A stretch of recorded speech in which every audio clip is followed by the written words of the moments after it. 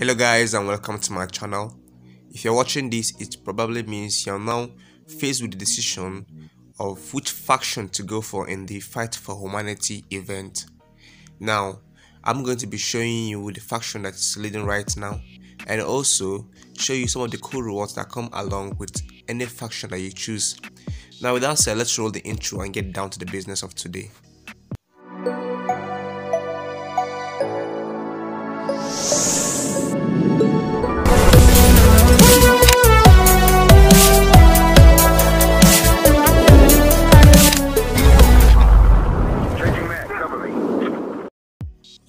Now, there's one thing in life, it's pretty normal for any and everyone to wanna be among those leading.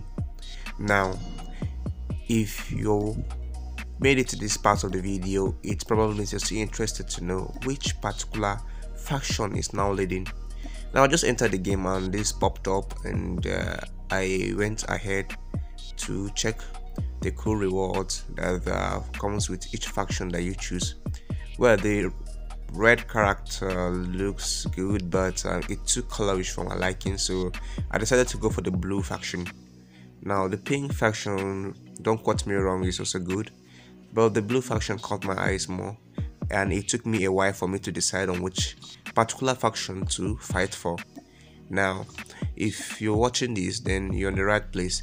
Now, if you wish to choose your faction based on the rewards that it gives, now you can go ahead and do that, just that. But if you wish to go for the faction that will give you the final reward, then keep watching to the end. Though the reward that you wish to give is an ATV, which of course to me makes no sense at all. But the other rewards that come along with the faction contributions is really pretty good. Now, with that said, let's get down to it. So right now, I will be joining the blue faction, and yo, I was right. Now, it looks like the blue costume is more favorable, more pleasant to the eyes of people more. Now, over here we have 14 days for the faction event to be over, and the ATV override is the new skin, the final skin that will be given as the reward. Comment in this comment section if you think it's something that is worth dying for, or it's just as boring as it looks. But the rewards are pretty good. The SM10 nuclear base.